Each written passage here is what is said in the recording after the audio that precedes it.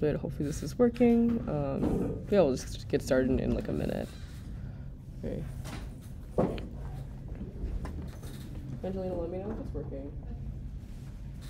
It just started.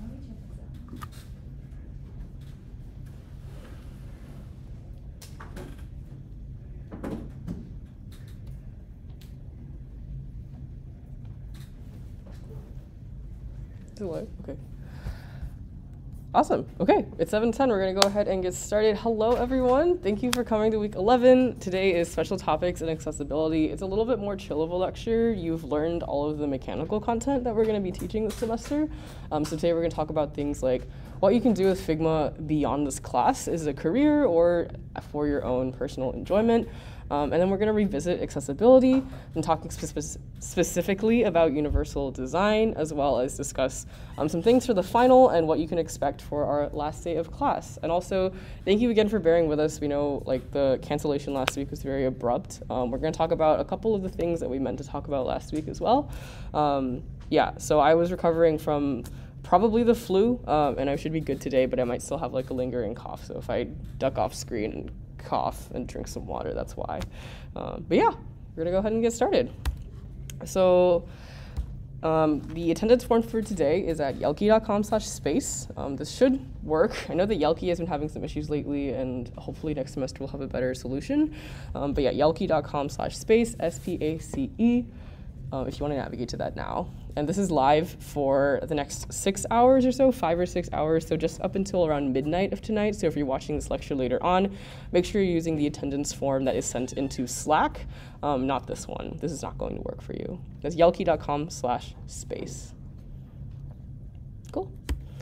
So the first thing, just to get out of the way, is a final reminder. So talking about what the next couple of weeks are going to be looking like for yourselves, and also just generally when to submit the midpoint check-in. So your only homework for this week as well, for the next 2 weeks, minus break, is just to work on your final projects. Whatever state you're in right now, that is totally okay. Everyone submitted their proposals, and I've read through all of them. I'm very excited to see these. I read every single one and left feedback on every single one, so I'm very looking forward to seeing what you make. And as you kind of work on these, don't worry if you feel like you need to pull back on the scope of your project a little bit. Like if you feel like you've bitten off more than you can chew, or if you feel like you can take on a little bit more, that is totally okay. We understand that things happen during the semester, and just what is most important is that we get you to work on a project that you feel like you're excited to work on. Obviously, it's still just a final project for like a class, so we get it, but we do hope that it's something that you find interesting and engaging, and you're welcome to change your proposals in any way to make it something that's fulfilling for you personally. This week, you're going to have an opportunity to get feedback. As a heads up, this week's lab is a critique session, so we're going to be doing critique within all of your lab groups. It'll be pretty informal. We'll take a look at the file in a little bit when we do a certain demo. And then this week's also the midpoint check-in. We know that it feels maybe a little bit early, which is just because there's technically 2 weeks until this final is due because of break. We don't expect you to actually work on it the days of Thanksgiving break. Like we don't want you to have to work on this on your days off, which is why the midpoint check-in is prior to break. But it is due this Thursday, end of day. Please just submit whatever you have. It's okay if you're not quite where you were for the midpoint check-in. We want you to have something started to get the wheels turning at least before we go on this break. Whether that's just your brainstorm, whether it's paper sketches you just take a photo of and upload onto the file, whether you're figuring out colors and typography, whatever works for you. We just want to make sure that you've made some progress by this week's lab. We do have the submission open until the end of the day Thursday, but we strongly recommend you get there by your lab session on Thursday so that you have something to share during the critique session. This is going to be a good, valuable time that you're going to have everyone in your team have an opportunity to take a look at your work. When you submit this midpoint check-in, your TA will give you feedback based on what you've written up in your proposal and also anything that you might ask for within the file itself. But if you don't receive any feedback, let us know. You can ping me personally, and I can take another look. And also, if you just want more eyes on your work ever, you can always ping me. I will look at it, I promise. We can also send it into Slack. There are other students who are auditing the course who obviously don't have their lab groups to have critique from. So sending things in Slack is a totally great option. Yeah, any questions about the midpoint submission or anything about this week?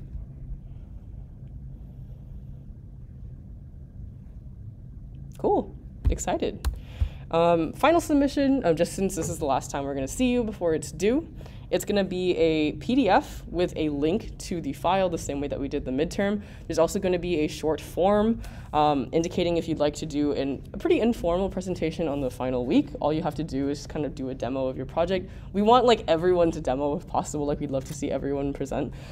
It's super informal, just like taking a look at your work. We're also gonna be doing that last lecture on Zoom. I haven't fully decided if we're gonna be able to also do it in person. If we do it in person, I'll just ask you to like physically come up here or do it from the Zoom. But yeah, we'd love to see everyone present. We also will ask if we can maybe publish it in a file for the course so that students next semester will get to see people's finals, not late how we did it this semester, so just setting us up for success for the following year. The write-up, again, is the same basic process, talking through what you did, and these are also going to be graded by your TAs. And it is due end of day Monday, the night before lecture 12, so 11:59 p.m. on Monday. You are welcome to use your slip day. If you choose to use the slip day, but you'd still like to present what you have, please just submit the form ahead of time before you submit it. And then again, these are going to be open for late submissions as well if you need to take extra time. And if you need an extension, also just let us know as soon as possible. Ideally before we head out for Thanksgiving break, just ping staff, let me know, let your TA know, and we'll be lenient with that. We don't want to like cause any stress while you're on break. Cool. And again, final presentations, we're going to be providing a Zoom link. You don't have to have a deck or prepare anything. You can have notes if you want them personally, but it's not something that we're expecting you to put together. We're not grading you on the presentation itself. We're just grading you on the file. So don't worry about like public speaking skills or anything like that. We just want everyone to have a chance to see your work. Cool. Any questions there? Any questions? Sorry, I shouldn't have moved the slide ahead. That was a surprise. Okay, well the surprise is that on the last week as well, we're actually inviting Noah Levin from Figma. He's the current design director at Figma, and he's gonna be joining us for a Q&A for part of class. So please come to class. All of you, please come to class. He's been very gracious in taking some time to come talk with us and answer any questions that y'all have. I know that for a lot of you, this might be your first time dipping your toes into design or just kind of learning design in a more formal environment. So please come with questions. He is an awesome guy. I'm super excited to have him in the class. He'll be joining on Zoom, not physically. But yeah, be on time, be present, and come prepared with any questions you have. Awesome. Okay, now any other questions before we get into the content of lecture? Awesome. Cool. So, oh, yeah. I got a question. Mm-hmm. Will the final presentation also be on Twitch? Will the final presentation also be on Twitch? Yes, because we'll be streaming it through Zoom. So anyone who was enrolled in the class, basically what we did last semester was we streamed a Zoom call to Twitch, which is what we'll be doing next time as well. So yes, it will be publicly on Twitch, if that answers the question. But yeah, anybody who currently attends lecture on Twitch will be attending on Zoom if they're enrolled. We'll figure out the logistics next week. Cool. Any other questions? Awesome.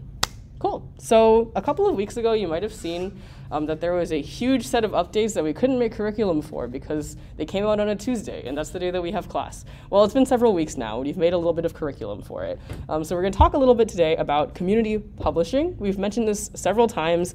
The flow of it changed a little bit, so we wanted to just give you another refresher on it. And also just as a final push as you're working on these final projects to publish your work to community, because we would love to see it. It's a really great opportunity to share your work out there and have just like a quick, easy link to share it in the future. So community, as we talked about, is a space for users to discover resources, find inspiration, support creators. You can contribute by publishing files, plugins, widgets, and more, and you can find tons of different things on community. Creator profiles are basically a way for you to get a custom profile and handle to share your own work. Think of it just as any kind of profile on any kind of social media site. Again, it's early enough in Figma's existence that you can still snag some pretty cool handles. So if you're interested in that, you want to solidify your brand as a designer, you can go ahead and grab a public handle. I think a lot of us have like nice flex handles. I have Ace. That's pretty cool. Anyways, you have to have a profile in order to interact with other resources besides duplicating. So once you make a handle, you can do things like liking, following, commenting on other people's resources. One really interesting thing about community is that with the commenting feature, you can actually comment on a location in the file, which is an interesting way to engage with others. Duplicating files and installing plugins, like you probably know already because you've been duplicating files for homework the entirety of class, doesn't require a public profile, but again, if you want to handle, do it now. To create a profile, you just go to Settings, click on the Community tab, and then claim a handle. You can do that through, again, Settings are right here, Community. I already have a profile, so it's going to show my profile there. And then in order to interact, you just go ahead on Community Files, and you can like, interact, follow, whatever you'd like to do on each particular file. I do not know why the comment tool opened. That should not be open. Awesome. Wow, now it's not working. Cool. And when you want to publish on Community, once you have a profile, you're going to be able to do this within the file itself. So let's say that you're working on this file called Lecture 11 Special Topics plus Accessibility. You go onto that file itself, and then under the Share button up at the top where you copy the link and you send it out for homework and everything, you might have seen, if you have a file already, that there's a tab that says Publish to Community. And when you click that, it's going to lead you through this whole process of different things that you can edit, like the description, all of the information that you see when we publish our lectures and content. You can all have that edited and manipulated within the file itself. You can also continue to edit the file after it's published. We do this a lot where we have to update small changes to the text, realign something, and you can push it as an update to Community, which will just republish it. It doesn't make a new file. It just updates it. So that's very convenient as well. So really quick, we can do oh my gosh, this broke. Quick demo of what this looks like in just a second. Again, it's this button that says Share right here. It's going to open up a little modal pop-up with the option to publish to Community, and then you just fill in all of the information and details that you'd like and go ahead and publish it for the world to see. And once you publish it, you can share the link, send it to your friends, send it to your family, send it to your boss, send it to your teachers, do whatever you want with it. It's a public link that you can do anything with, and then anybody can also duplicate it, look into your file, and also make remixes if they would like. So, remixing, like we've mentioned, is when somebody duplicates a community file and makes any changes to it. They do their own spin on something. It creates a remix so that it's automatically attached to the source material, meaning that you're not like taking credit for another person's work as your own. It's connected to their source material, and it allows you to kind of riff on other people's work. It's a big thing that you can take advantage of with things like templates. One really interesting use case of remixes is that with some of Figma's existing playground files, different designers from around the world will make a remix in a translated language. So some of the like copy-paste playground, there's a Chinese translation for it that's attached as a remix, so you can easily find it if you need it in a different language. Awesome. So really quick demo on how exactly to do this. So what we're going to do, I'm going to unpublish and republish this file, and just to get you to take a look at how to actually do this. So if we go into my files, I can go to Labs, click on Lab 11, and then from here, I'm going to unpublish this, so just don't look. Pretend I didn't do that. I'm on my file. I've worked on it for several days, or half an hour, and I'm ready to publish it to the world. I can go ahead and click Share. On this tab, again, this is Invite and this is Publish to Community. If I go to Publish to Community, I see this little graphic and the option to publish. I type in anything I want here, test demo. We can work on that later. I added any tags, so we always tag all of our content Figma Decal, education, a whole slew of other things, that sort of thing. With FigJam, I can actually also upload an image for my custom thumbnail. So in this case, I want to grab this called thumbnail lab, put it in there. And then as a creator, this is not something that you would necessarily see. For Figma Decal, you might know that we function as like a team on Figma. So we have a creator handle. So I'm going to publish it as Figma Decal, but I can also tag myself as somebody who worked on this file as like a co-author. Yeah. So with that, I can go ahead and publish it. And immediately, you're going to be able to see it live on Community. Yay! Another thing that you might notice is that this already says it has 2 duplications, even though I submitted it 2 seconds ago. If you do happen to publish an update or unpublish something and republish it, it does maintain all of those kind of stats on it, which is helpful. If you ever have to, like, if you make a file and it goes viral and then you have to edit it, it'll still be viral. It's totally okay. Those are going to persist for you. Any questions on how to publish to community? Cool. I hope y'all do it. That would be awesome. Also, a lot of the people on staff have really cool community files. You should check them out. You can go find them. A lot of them have their names on community. Cool. I'm going to close this because the right and left arrows stopped working. So we'll see if this works. But the next thing we're going to talk about is some of the FigJam updates. These are a lot of fun, and I could probably spend like half an hour just showing you all of the cool updates. Actually, if anybody on staff wants to hop in one of the files with me, it should be under logistics and branding and be called FigJam Playground. If you can, does anyone want to do that? Who's doing it? Thanks, Annie. We're gonna play Connect 4 together. Cool, so I'll go ahead and talk about these FigJam updates. So again, these came out around week 6 when we actually had the FigJam lecture, and then we couldn't make content for it, so now there's content for it. If you remember plugins from a couple of weeks ago, these are actually now usable in FigJam as well. And there's a lot of really interesting ones that are both useful and also fun. So in FigJam, you can kind of extend the features of the tool by adding these plugins and adding all this extra capability with a lot of flexibility. And all of these different plugins are made on community. And they're a really great resource for things like, hey, I want spell check. Hey, I want to find a way to get all of the components of one type. Hey, I just want to do something really fun, like a silly little magic marker that detects when I draw a rectangle and makes it look nice for me. This is a really cool plugin that uses some really cool AI stuff. I would check it out. There's a whole treasure trove of different plugins you can use that are specific to FigJam, used in both Figma and FigJam. Just so explore them. If there's ever something that you're like, oh, I wish Figma had the functionality to do XYZ. Somebody probably thought that and knew how to code and already made it for you. So go ahead and check those out. Now, widgets are super unique. It's something that is only usable in FigJam right now, but they're basically these little apps or like little applets that you can add to a file, like this photo booth, where you can drag in a camera, give access to camera on your computer, and then actually put out these photos that anybody can put into the file. So I've been in files where like everyone takes a photo of themselves, puts it in, edits the text, draws on each other's photos. It's really cute. It's a really nice way to add a little bit of something fun into your files. But also there's some more practical ones like polls, charts, ways to do voting. There's like a stocks widget. If you really like stocks and you're like doing your work, but you really want to check the stocks while you're working, you can do that really easily. And I'll show you some of the fun widgets with Annie in a second. Code blocks. If you're working on a file with a developer and you, for any reason, want to drop in snippets of code, this is a really easy way to just have nicely formatted stuff so you don't have to worry about all of the syntax issues that you would normally have if you were just typing it in text. So I recently had one case where we were doing a bug bash for somebody's feature and we needed to run a little bit of code. And so we were able to just grab these code blocks and paste it into the console in order to really quickly fix that up.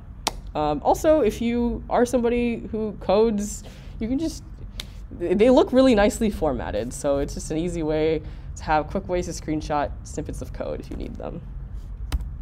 And finally, this might not be super relevant to you, but if you're ever running a workshop, if you want anybody who doesn't normally use Figma to take a look at something you're working on, there's now something called Open Sessions, which allows you to have 24 hours on any FigJam file where anybody can edit it, even if they don't have an account.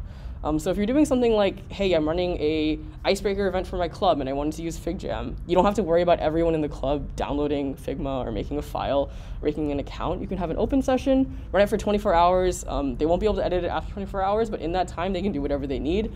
And it's just a super easy way to run things like that.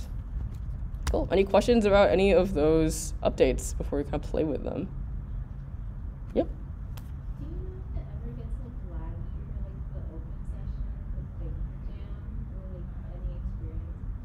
Yeah, so the question was, does it ever get laggy with open sessions or FigJam in general? Yeah, I'd say that after a while, if your internet connection is not great, probably having like 20, 30, 40 people in a file is going to make it laggy. But I think they've been pretty consistently working on that. I've been in files pretty regularly with around 20 people with no issue. We've also been in files like on the first day of class where there were about 50 people, and we were on crappy Airbears Wi-Fi, and it was pretty laggy but still usable. But I was also streaming on my computer. But yeah, whether or not it's on open sessions shouldn't actually affect the lagginess, just the number of people. Cool. Yeah, any other questions? Okay. There's some people on this file. Hello, Annie. Would you like to pick a widget for us to play with? Photo booth. Okay, let's take some pictures. So we can actually both use the same widget. Annie can use it on her own end, and then I will take one too. Annie does not have a webcam, so she's lying to me. She picked the worst possible thing to do. But one nice thing about this is that you can actually go in and edit this text ever. I'm gonna write Annie is a liar. And then anyone can go in and add stamps to it, interact with however you want. But we can do something a little bit more interactive. We can do Connect 4. Okay, we're gonna speedrun this. We're not gonna play the whole thing. But yeah, this is all fully functional within Figma. You don't have to add anything besides the widget itself. It's pretty cool. You can also learn to make your own widgets if you are interested in learning how to code. They have a really great API, I think, for developing these widgets, and it is cool.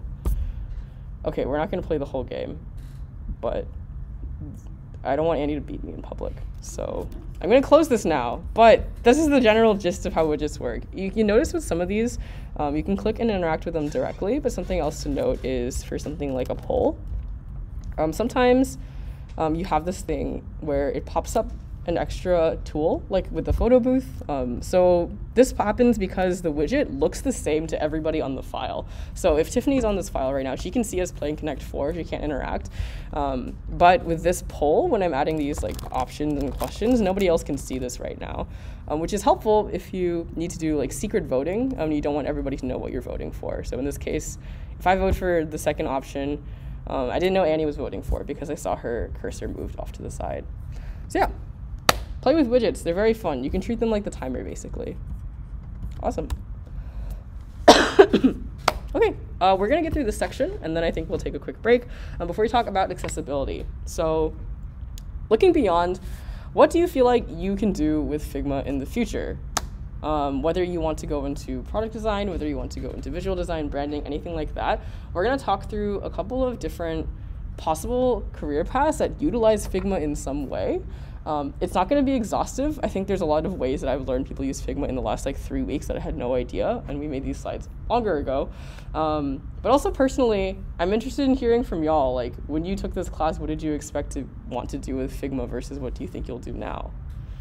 Audience participation time. If any students or anyone of the staff want to talk about what they do with Figma now or what they'd like to do. I'm looking for 2 participants, and then we'll move on. Yeah.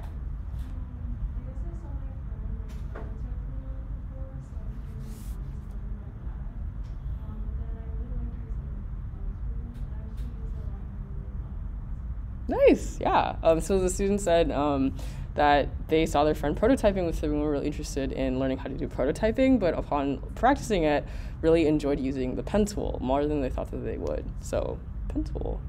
Anyone else? Angelina. People in the chat, someone said they use Figma to do UX, and someone else said they planned out their studio space with Figma. Oh. And someone's making a manga anime wall because it's easy to pull off Figma. Oh my god, okay, so that was somebody saying they were doing it for UX, someone saying that they were planning out their studio space in Figma, interior design, and also someone is making a manga and anime wall for their room, I suppose, because it's easy to lay it out in Figma. Awesome! All very cool and very different kind of directions you can go in. I don't know if I can say that you're going to be able to make a career out of making manga and anime walls, but I would like for you to prove me wrong. We're going to talk a little bit about different careers that you can get into. First thing is go work at Figma. Yep. Please. And the next thing is more expected, UI and UX design in general. So a lot of the time you're going to see different job opportunities that are probably under a couple different names. So UI designer, UX designer, product designer, interaction designer, anything like that generally falls under the kind of umbrella of, generally speaking, web and mobile design. That's not necessarily a catch-all. There's a lot of other things that you can do there as well. And a lot of different kind of job titles that you might see if you're seeking out that kind of job. We're just showing some kind of arbitrary files that you can look into. But UI design is probably something that you were expecting me to say when I said careers that use Figma. It is steadily becoming a more common tool. It's fingers crossed overtaking Sketch one day, maybe. And I think it's doing pretty well in terms of something that employers are looking for. So please put this on your resume, if nothing else. If you didn't get anything else out of this class, you can say you put Figma on your resume now. It's a skill that you have, and you're able to do all the mechanical tools of it. Here's another example of some really nice web design made in Figma for Hack the North. You can check out all of these links if you're on the prototype itself or on the file itself. These are all linked and just different examples of different things that you can make within Figma. So something that we actually didn't explore that I guess I can talk about here is scrollable pages. So you see that this is a website design, but obviously the pages themselves are not actually the dimension of your computer screen. So they've made these pages scrollable, and you've been able to design like the way that the entire page is going to flow, as opposed to just the top screen of it. That's not really related to today's content, but I just realized we never really talked about scrolling. It's a little bit tricky to get used to, but it's basically a frame that extends, or content that extends beyond the bounds of the frame. Another example of nice UI wireframes here. So wireframing is also a skill that you've picked up in terms of making things that are lower fidelity and understanding kind of interaction beyond just all the bevels and the gradients and all the colors that you have to add, understanding exactly how to solve a problem with user research and user testing, and how to slowly iterate towards a solution, which I've seen y'all do in your midterms and your projects. So a little bit more interesting of an example that you can think about, especially if you really enjoyed prototyping or smart animate, is motion design. So I wouldn't say Figma is actually a tool commonly used as a vector for motion design because you can't actually export the GIFs, but it is commonly used as like designing assets that will later be used in like After Effects or another tool. So there are a lot of folks who do things like virtual reality or motion design that will use Figma at some point in their process. A lot of the time, those fields require that you have mastery over a lot of different software. So one example with like virtual reality design is like you would do a mock-up in Paper and then do your prototyping in Figma, make your assets in Figma or in Illustrator, bring that over to whatever the crap the virtual reality software is, because I don't know what they are, bringing it back to Figma for doing things like mocking up what it might look like in a web page. So learning all of these different tools, if you're going into something like motion design or going into something like VR, is going to be important for you. Figma is now under your belt. It is something that you're going to be able to utilize. It doesn't mean that you have to be utilizing it in a particular way. It doesn't mean you have to be doing prototyping. It doesn't mean you have to be doing Smart Animate and Pen Tool and all of that stuff. You can kind of pick and choose what parts of this tool you personally want to be able to do. That said, these are all made in Smart Animate. It's just a really cool testament to how you can use these different tools at your disposal here. I've stared at this for a long time. I don't understand how it works. But these other ones, I think I can kind of understand a little bit better. If you're interested in doing things like this, I think Figma is a really accessible way to start understanding the physicality of motion design without having to dive into the difficult tool like After Effects. So if doing these little animations is something that you find interesting, learn about how they keyframed this. You know, how do they decide what is going to go where, when, and dig into this file and learn about all of that.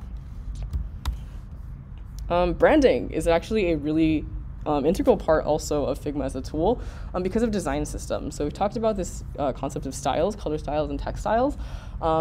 This aspect of having a system for your design is a really critical component of any kind of branding. So we've looked into how to replicate another company's branding when we did some of the homework at the beginning of the class, and also our entire brand system is within Figma as well. You can check out a lot of different examples of full brand systems on Community as well. So this is one from the podcast design table. You can see how they've created all their content and all their mock-ups within Figma. They even have this animated version of their logo that you can check out. But Figma is a great tool for doing this because of the library functionality and the ability to, within larger organizations, share these files and share all these components that anybody can access, even if you don't talk with them directly or work with them directly. This is another example of some illustration systems. So if you're more interested in the side of graphics, of visuals and illustration, which I personally am as well, if you really enjoyed any of the pen tool assignments that we did, you can definitely look into using Figma for illustration. My sister professionally does illustration in Figma as well. Like, it's definitely a thing that people are able to do. So this is an example of Uber Eats illustration system that uses Figma as well. I'm actually unclear about if this particular illustration was made within Figma or if they're using it as a way to store, because it is like an easily accessible and shared surface that Adobe Illustrator isn't necessarily. But either way, they're utilizing Figma in some way to have this system. And when we say illustration system, it means that it has all these modular pieces that you can take in and out. It has adjustable things. So a lot of the time, you can see something like this illustration system by Bonnie Kate Wolf. This is called Paper Dolls. And it is a really charming system. I think it's just really gorgeous. And this is made entirely in Figma. And it's modular in the sense that all these different people are changeable. You can change their hair color, skin color, clothing color. You can change the way that they're standing with all these different kind of pieces. And they've called it paper dolls to emulate those physical, actual paper dolls that you would play with as a kid, that you cut out all the different clothing and play with them in that way. And then things like these buildings are also interchangeable. So by having an illustration system, you're able to create a lot of distinct and different illustrations without having to uniquely illustrate each one necessarily. So if you're making a landing page for like Uber Eats, where you have to have a lot of food, just a lot of these banner images for all different kinds of cuisines, having a modular system where you can interchange, like, oh, here, I'll have different skin tone hands, I'll have different utensils, I'll have different cutlery, I'll have different foods, is an easy way to create a lot of illustrations in a quick and efficient way. And, you know, we could probably dive into the whole discussion of like corporate tech art and why it's bad, but that's a discussion for a longer time, and I would encourage you to think critically about it and think about, you know, why are these systems most effective in certain cases? If you're interested in lettering or anything that is more visual like this, I know a lot of people use these, use like Procreate or use iPads for these, but you are also able to do these in vectors as well. So if this is something that you're interested in, these letter forms are obviously made in a different way, where they've had to understand the edges and curves of the outside of the lines as opposed to just the individual strokes. And I would say that doing any kind of lettering is very different from doing actual physical calligraphy because of the way that you have to understand the vectors. But it is obviously an option that you can do. Creating all these beautiful vector illustrations within Figma is something that you can do, whether you want to start a small business and have your own art, or if you want to do it for different companies, if you want to work on branding, if you want to work on any kind of personal work. Lettering is a really interesting way to start with that. Okay, this is not like actually like they're not actually a game designer, but this is a game that somebody made in Figma.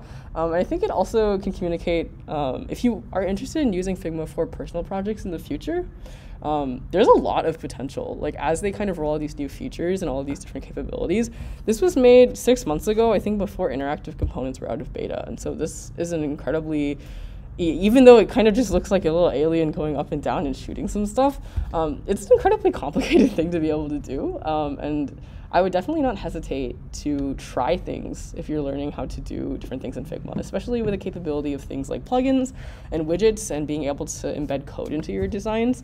There's a lot of flexibility in what you can do. I linked a couple of different projects for different people that submitted relevant proposals, but there's a really interesting game called Dr. Belmont and the Disease that is made in Figma as well, that is just this gorgeous prototype. Where I think the illustrations were probably made in something else, but it's just like this whole process made entirely in Figma. The sky is the limit. You know, there's a lot that you can make. And I think interactive games are going to be a really interesting way to, you know, learn how to do game design, learn how to do interaction design, learn how to make all these different assets without ever actually having to touch code. So this is a really great opportunity if you are interested in games, but don't really have the time or the skill set to learn game development at this time. But yeah, any other questions about anything that I talked about? Or if there is something I didn't address, I will spin it in a way that uses Figma. Yeah. How do you do pixel art in Figma? How do you do pixel art in Figma? So pixel art by its nature is pixel-based, it's raster-based, and if we talked about this before with vector art, vectors don't rely on pixels necessarily, they rely on mathematical curves. So the sense of getting like a singular pixel in Figma with like a brush is not something you're gonna be able to do, but you can use squares. Like you can just make a whole bunch of squares and treat them all as an individual pixel. It's gonna be a little bit of a hacky way to do it. So if you are interested in doing pixel art and exploring it deeply, I would highly recommend a program called Graphic Scale. And I would lean away from doing it in non-pixel art intended tools because the tool set is actually very different. I did like a small deep dive on pixel art several years ago. The tool set that you would need is very distinctly different from a vector tool like Adobe Illustrator or Figma. But if it's something that you want to do for like your final or just for fun, I would just use a lot of squares and make sure that you have snap to pixel grid on and navigate that way. Also, Jason made a presentation for Hex for innovative design on how to do pixel art in Illustrator. I took a look at it. I don't think it's necessarily exactly applicable to Figma because he used a lot of the tools that are in Illustrator that aren't in Figma, but I'm happy to share that later if you would like it as well. Cool. Any other questions?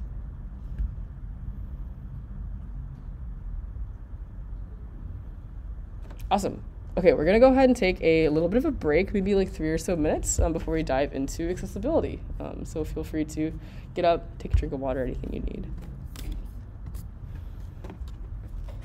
We're gonna start again at 7:49.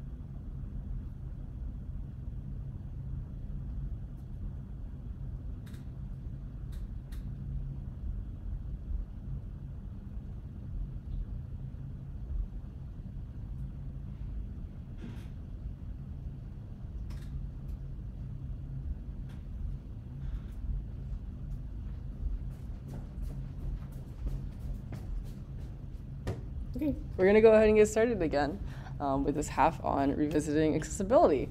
Cool, so we talked about this a little bit during week 5, talking about just kind of surface level understanding of what accessibility is.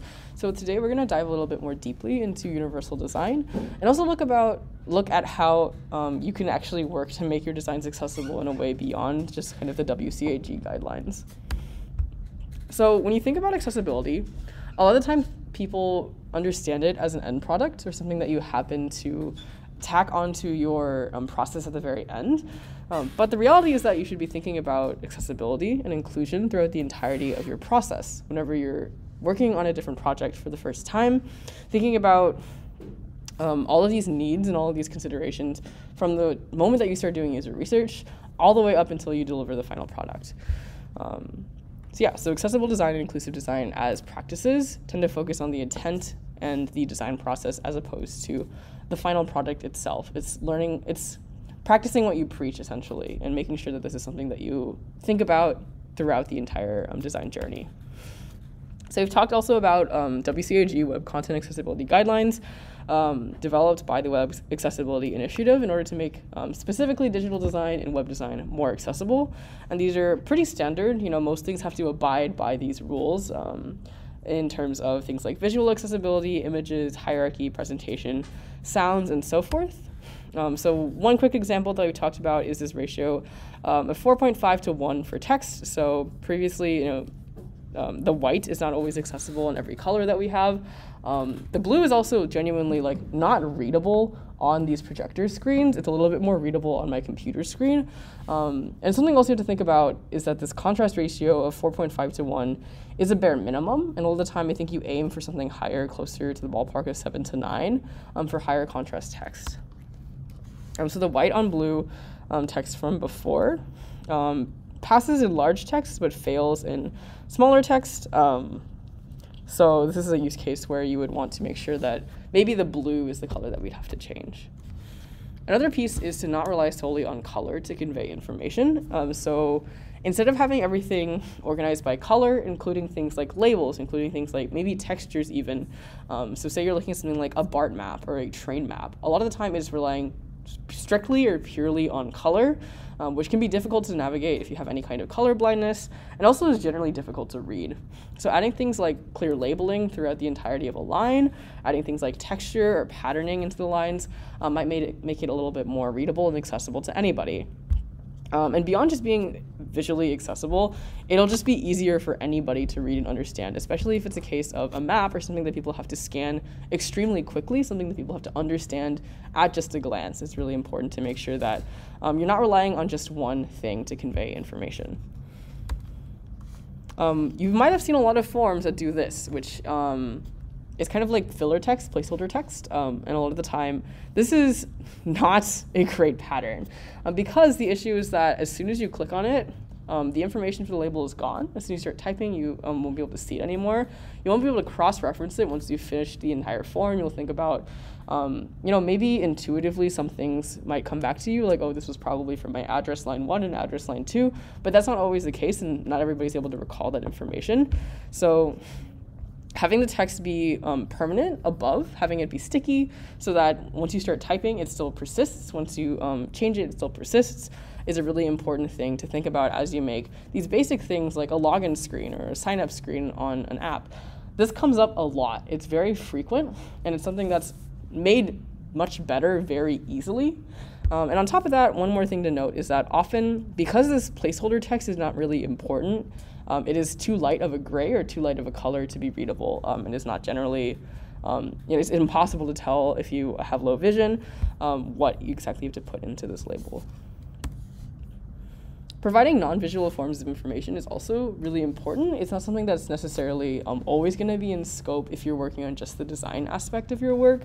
So if you're working on something that is also going to be implemented in code or implemented in some other format, it might be easier to include this. But with designing something like for your final projects, for example, you might not have to build out all of this, but you can think about like, hey, I'm going to make sure that everything is optimized for speech to text, or I'm going to make sure that there's an option on, let's say, this restaurant menu to have photos of the food for people who cannot understand English as their first language, or an option to have the menu read aloud, or options to make it more accessible in some way or another.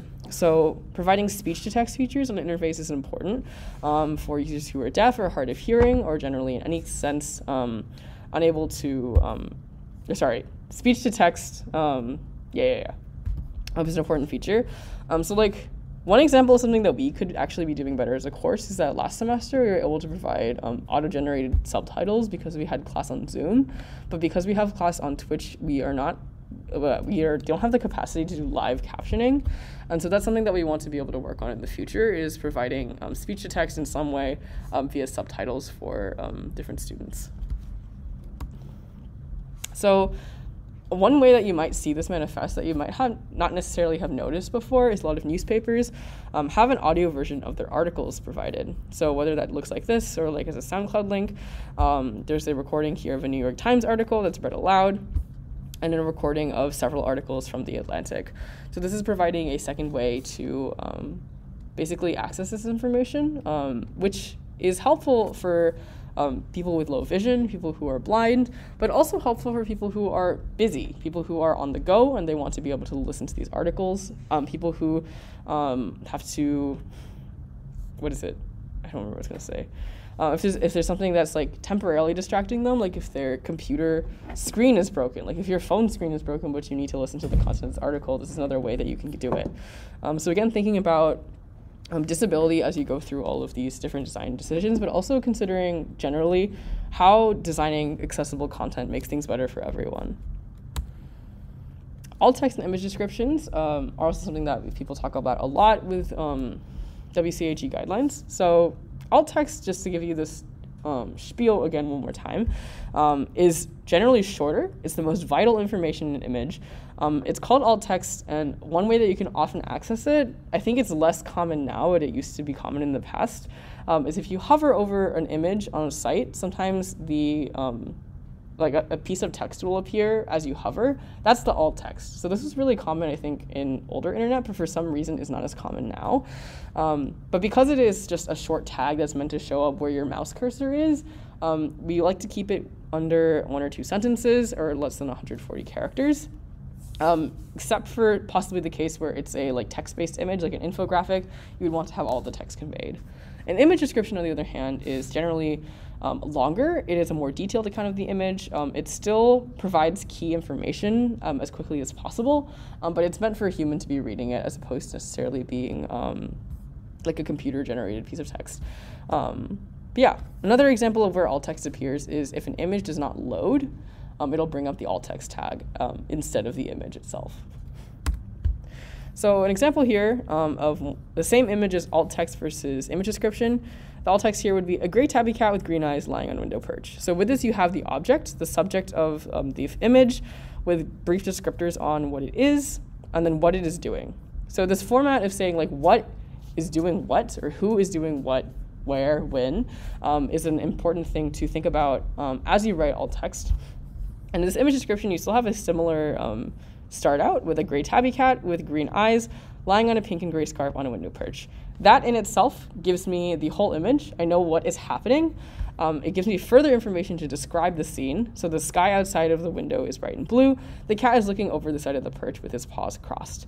So it's giving me further information that enhances my understanding of the image and of the photo, but the first sentence does still give me the entire picture. So if I started with like the background is a dark room and there is a bright blue sky, in the front you can see that the cat is on a scratching post. Like that's not actually telling me what's in the image initially. So you want to make sure that as quickly as possible, the reader understands what they're seeing. So clear hierarchy and organization. Generally good practice, it's also more accessible. So information should be clear and easy to understand. As poor organization of information makes it difficult to follow, it's harder to understand what the reader's intent is and what you're supposed to be focusing on as you go through a design. So maintaining clear and simple organization guides somebody through a design. So doing things like left aligning your text if possible if you're writing in English or another left aligned language or left to right language. and using weight to classify hierarchy. And again, this is going to fluctuate as you look into different languages and localization, things like that.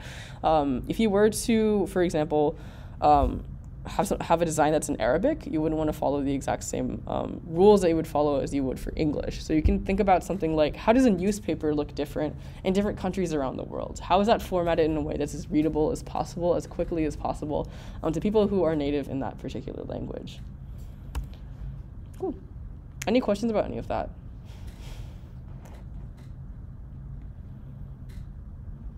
Awesome. So we'll talk a little bit about, now that we've learned a little bit more about the WCAG guidelines and accessibility, how there are a couple of case studies that we can go into seeing accessible design in action.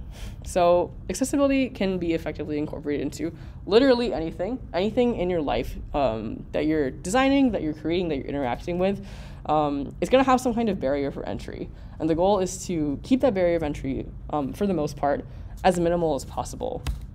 And a really interesting way that we can talk about that is through games. Games have a whole treasure trove of opportunity to make things more accessible, and a lot of games don't.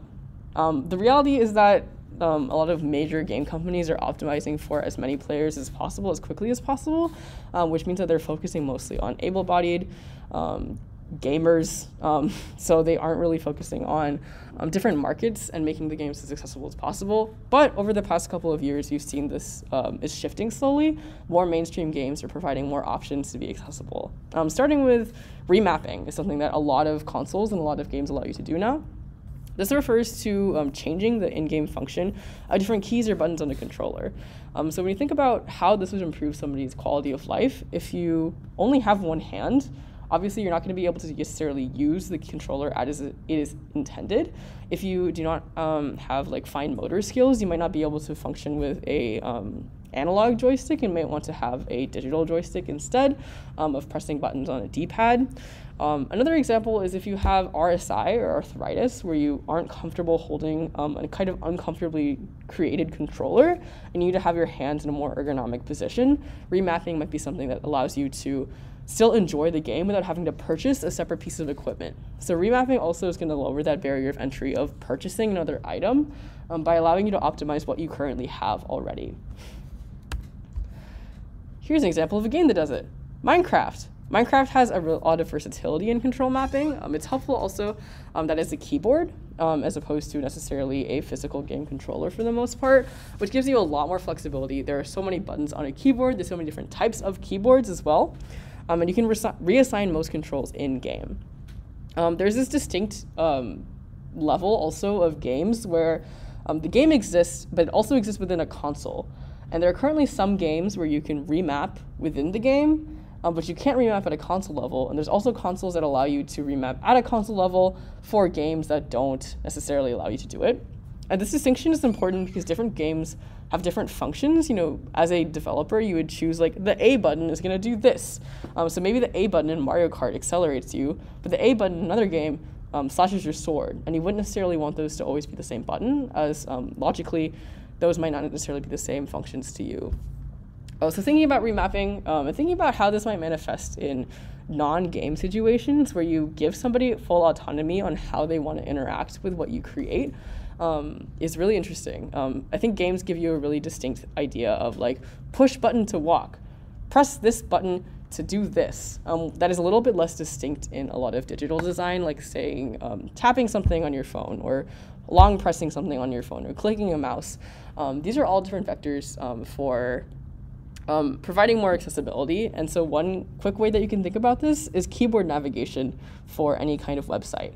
So a lot of websites are keyboard navigable where you don't have to use your mouse, but a lot of websites also are not keyboard navigable where if you try to navigate to a different part of a form, for example, you have to just keep tabbing over and over and over, and it's not easy to get to the content that you need to get. So this is another example of another game. We just talked a lot about games on this course staff, but the puzzle in this game called Undertale relies on players listening to a song and playing it on a piano in another room. So you walk into one room, if you sit there for long enough, there's an audio clip that plays, and then when you walk into the other room, you have to play it on a piano. After the game released, the creator realized this was not accessible and patched the puzzle to have a visual solution instead. So you can see just barely up here that these different arrows sorry, arrows and circles appear and allow you to see the result of the puzzle without having to hear it. So if you are a deaf or hard of hearing player, you'd be able to actually get this secret or get to this bonus puzzle, even if you can't necessarily hear the audio. This is also helpful if, say, your headphones are broken, your speaker is broken, your computer is jank as hell and doesn't play audio anymore for some reason. So it's helpful in a variety of ways as well.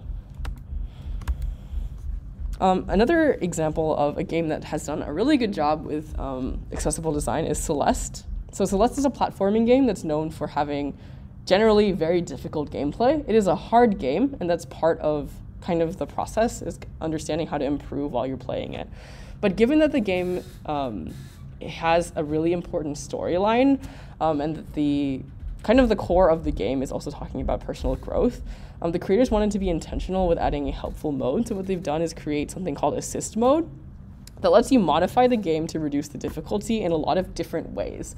So instead of saying just like, hey, there's normal mode, and then we're gonna give you like an easy mode, we're gonna give you like mode for little babies, like they're not being self-deprecating in any way, they're not being patronizing to the user. They're saying that like, we designed this to be challenging but accessible, and we believe that difficulty is essential to the experience, and we understand that players play differently. If it's inaccessible to you because of the difficulty, we hope that this customizable mode lets you enjoy it. So with this mode, they've done things like slowing the game down, granting yourself invincibility or infinite lives, skipping chapters, doing a lot of different things like adding extra functionality to the gameplay. And one of the most interesting things about this is that this clearly wasn't tacked on at the end of the experience. This is something that the developers thought through very carefully, and you can tell in the care that they put into this process, and also in the variety of features that they offered. So when you're creating something and you want to make sure that it is accessible, instead of thinking about like, oh, accessibility mode, like everything is bigger text and everything is higher contrast, think about this aspect of customization and allowing the user to decide what it is that they need, what it is that is important to them as they navigate your work, that makes it more accessible and that makes it more useful. Yeah, so this is an example of like how the assist mode actually works. So you can see here that these spikes that normally would have harmed the player do not harm them. And then this bottom of the map that normally you would fall through, this bottom, they actually are able to just jump on it and interact with it, so they don't have to worry about falling. But the gameplay still functions, and you're still able to complete the level in a way that still feels satisfying to you. Captioning is another example of something that has become a lot more widespread slowly and surely. But again, this piece of customization is really important as well. So a lot more games and movies and general kinds of media have captions as a more common staple. And these are, again, helpful to people who are deaf and hard of hearing, but also to literally anybody. YouTube captions are very customizable, allowing you to change things like the font itself, the color, the size, the contrast, anything that is important to you, where one person's captions ideally might look very different from another person's. On your phone, some people here might already use these kind of accessibility features as well. You have an option in an iPhone to bold text to make labels show an off and an on state. So in this example, you see that the off state has like a 0, and then the on state has a 1. With this larger accessibility sizes, apps that have dynamic type will allow you to scale it up to the exact size you want, so just small, medium, large. So again, these pieces of customization and assistance are going to make the phone itself more usable to a lot more people. And you know, if you think about this from a business perspective, you're going to be able to get more users onto your product, because if an Android phone is not providing all these accessibility options, people are going to be more likely to purchase the iPhone over the Android if it is something that they need in order to be able to use. Cool. Any questions about any of that? Okay, I'm going to take a sip of water, and then we're going to talk about universal design and the 7 principles of universal design.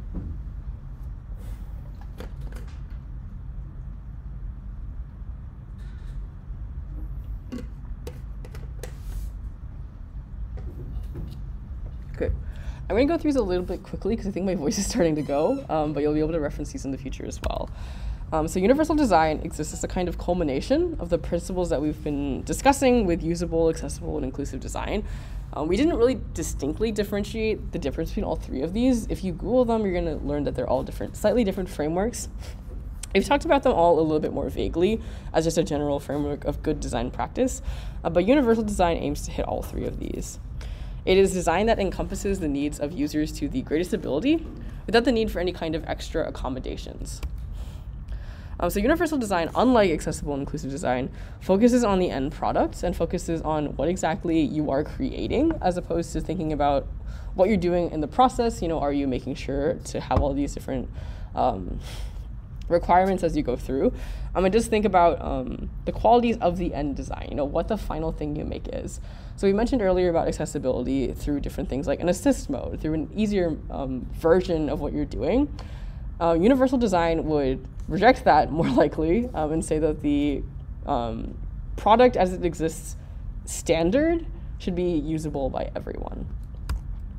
So the 7 principles here emphasize end result over process and intent and are usually applied to the built environment. So a lot of this focuses on things like physically going places. So if they think about like ADA guidelines, for example. But we'll go through all these principles now. So the first is equitable use. The first principle ensures that design is useful for a wide variety of people. It should allow everyone to access it in the same way or through an equivalent way. So equitable use talks about not that somebody who is unable to open up a door has to do a different format in order to get through the door. It should be that everybody is doing it in the same way. Everybody is able to experience the same way. So automatic sliding doors are convenient for use of any people of any ability because it opens for you. You do not have to interact with it in any way. The second is flexibility in use. So the second principle focuses on how design should accommodate a wide range of abilities. So scissors are one common complaint of left-handed people, where scissors are almost always built for people who are right-handed. But having the option to then choose a left-handed scissors or having them available in a classroom or having them available in an office introduces more flexibility. So this is an example, obviously, where it's not a single product. They're not making like ambidextrous, I think is the word, ambidextrous scissors. Universal design might actually prefer that that was the case, where you create one tool that anybody can use. But this is another opportunity to think about how sometimes there are cases where it is better optimized for both parties to have 2 different options. But in this case, you can also think about how a classroom might buy 20 pairs of right-handed scissors and 1 pair of left-handed scissors, which is not necessarily fair to people who are unable to use them. The third principle is simple and intuitive use. So this aspect of kind of connecting brain to function, thinking about the psychology of what a user is going through as they decide to interact with something, making sure that those decisions that the user has to make are simple and intuitive is really key. So all of these different things that you see here have different levels of kind of intuition. With an elevator, this is a still image. You can't really tell which one is which. You would only be able to tell as it's moving, but because it's moving, you'll be able to know. But some elevators will afford additional things, like having a green means go sign here and a red means stop sign on the appropriate elevator to escalator to make sure that people are using the correct ones. A stop sign is one of the most intuitive things that you might see. This is partially due to our mental schema of understanding, red means stop. The word stop itself, the shape itself has come to be associated with stop as well. But it would be unintuitive if one day somebody in your town stole all of them and made them into blue circles and said, this means stop now. That would not be intuitive.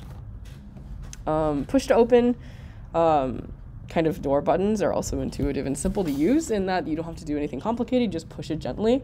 They're always placed in a way that they're clearly attached to the door as well.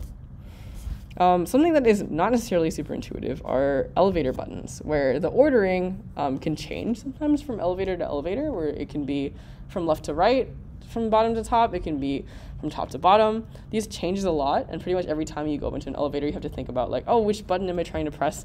Every single time I see the door open and door close buttons, I have to like think about it and like use my hands and figure out which way I'm supposed to be pressing it because I do the wrong one a lot of the time.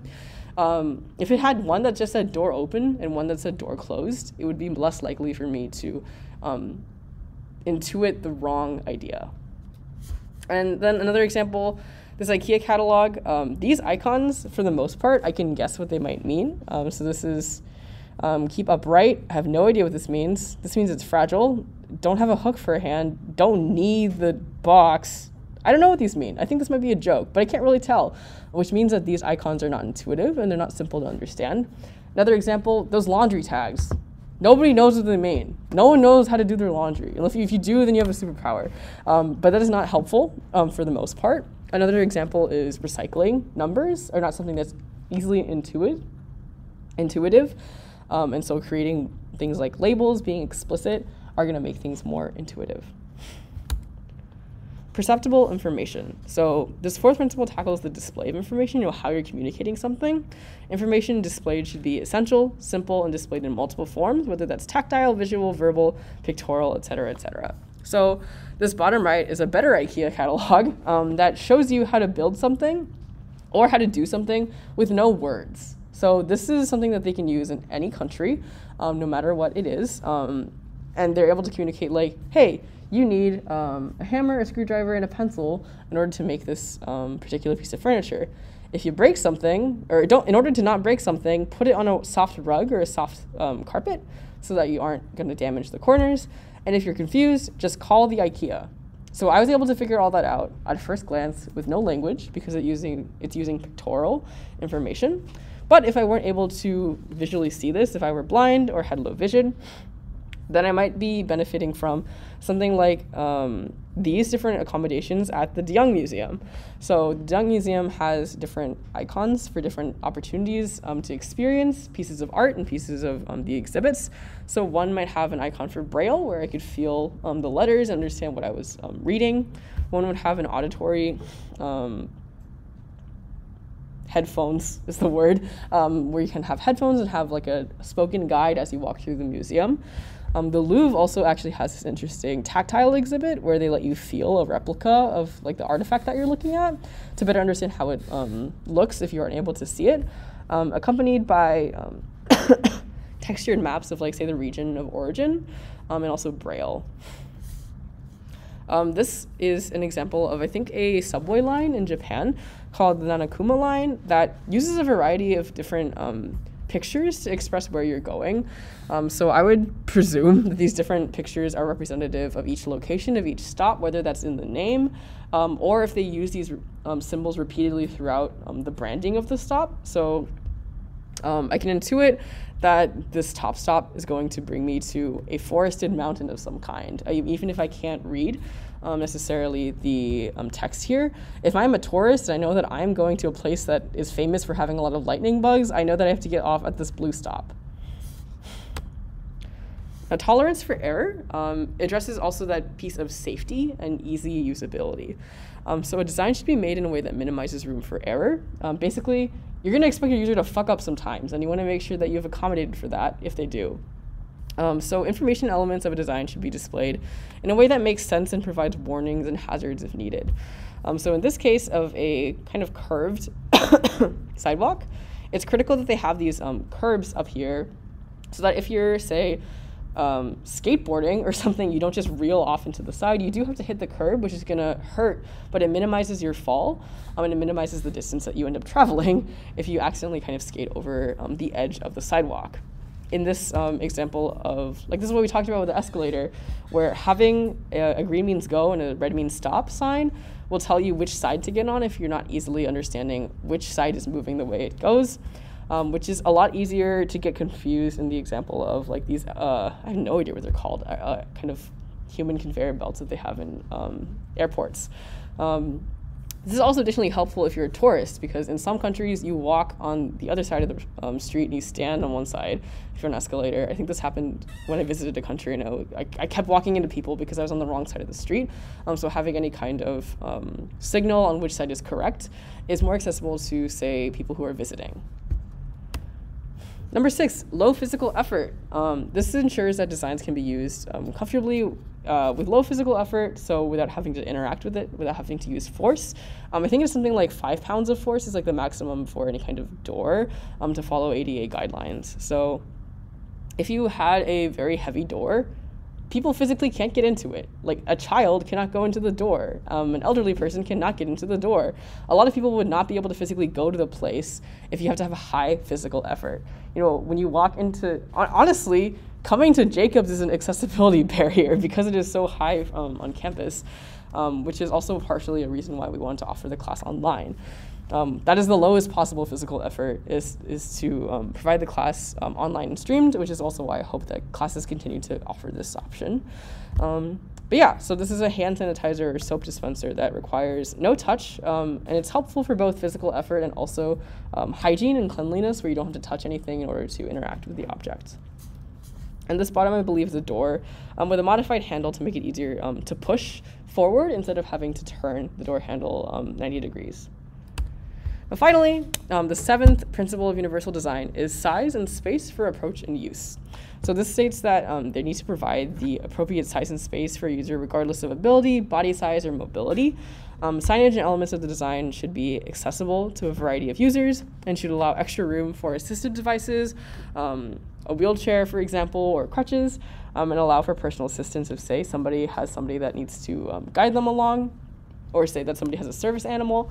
There's always enough space for things like that. So when you see things like crowd capacity for a room, and it says it's a lot lower than you think it might be, if you were to stand shoulder to shoulder, it's likely an accessibility thing. It's also probably a fire marshal guideline. But making sure that every person, you're not just using yourself as an understanding of how much space that a person takes up, and making sure that you're thinking about wheelchairs, you're thinking about service animals. Now that you're thinking about social distancing, all of that is a really key factor. So this example here on the bottom is for some kind of elevator that has these very large buttons that you can likely kick or hit with your foot in order to access them without having to use, like we talked about, the unintuitive elevator key buttons that we've used in the past. And this is, I believe, a BART station that has a priority lane that is a lot wider, allowing for somebody in a wheelchair or somebody who needs a little bit more space to walk through. Cool. And another couple really short case studies. We talked about the curb cut as one of like the most key battles, I think, in accessibility history. It's not necessarily like, I think that Berkeley takes a lot more credit for this than it should, in that this was a very long and difficult battle, fought for a very long time. But curb cuts are a way for people to easily get up and down the sidewalk without having to worry about the barrier of the curb itself. So if you're in a wheelchair or any kind of assisted device, you're more easily able to get onto the sidewalk. Tactile museum pathways, like we talked about at the Louvre. So in this example, you can see like this variety of different things that they've included so that people with low sight and low vision are able to still experience the exhibit. So they have a replica of this bowl or this vase that they have in the exhibit, so that you're able to touch the item itself. Next to it, because they had to make the replica in plastic, they have an example of the material, so you can feel what the material would be since they can't have the actual artifact out, or else it would be damaged. Braille for the text of the kind of description. And then also this raised illustration, so this tactile illustration where you can feel the designs that are on the particular piece. This kind of maps the head here to designs around the bowl itself. And this isn't necessarily something that they're able to make for every single exhibit. It would be great if they did, but I don't think that they do. But they do have this kind of pathway that leads you through as much of the exhibits as possible with as many accommodations as possible so that anybody can enjoy the work at the Louvre.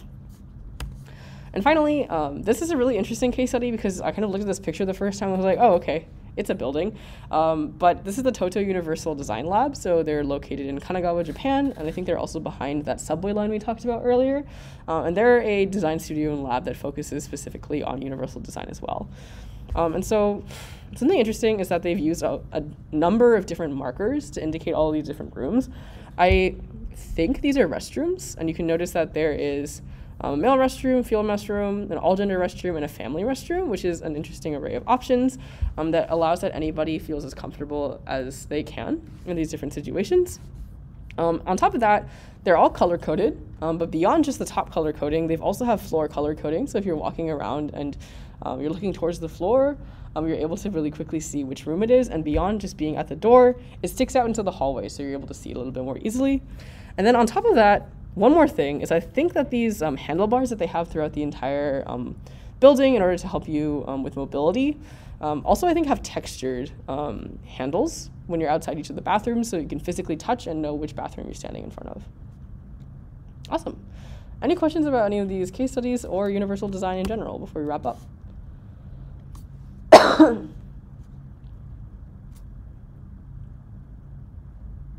Awesome. Okay. So the secret word for today is going to be firefly, F-I-R-E-F-L-Y, firefly. That's the secret word for the day in honor of that subway map. And then really quickly, we'll go through a couple of announcements. Again, your final projects, that's all you need to work on for the remainder of the semester. We'll send another message next week just to kind of keep everyone on track, but there again is no lecture or lab. They will still have office hours. They might be a little bit more limited capacity, but please, we know that this is the last kind of opportunity to talk to us.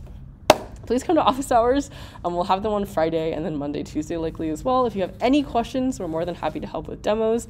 I'm always really excited to see when people have questions because a lot of the time it's like stuff that I cannot think of, and I really like seeing all of the work that you've been doing. But yeah, if you ever wanted to just chat with anyone on core staff, you're more than welcome to come to office hours. Something that we're not officially announcing today, but I want you to start thinking about is if you're interested in becoming a TA next semester, we will be releasing like an application shortly after the semester ends. And if you are interested in hearing more about it, office hours are a great way to talk to literally the entire core staff. So if you have any questions about what that looks like, feel free to come. And then week 12 lecture is not next week. There is no class next week. Do not come here. Do not get on Twitch. 2 weeks from today is our final class. Please make sure you can attend synchronously. We're going to have a Q&A with Noah from Figma and then have final presentations from all of you. We really encourage you to opt into presenting. You've been working really hard and we really want to see all the work that you've been doing. And yeah, keep an eye out for more announcements. We will also still have lab on week 12 as a way to get kind of final thoughts with your teams and also to provide feedback on this class because we really need feedback to make this class even better for the future. But yeah, thank you so much for coming tonight, and I will see you in 2 weeks. Good luck with your finals. Bye-bye.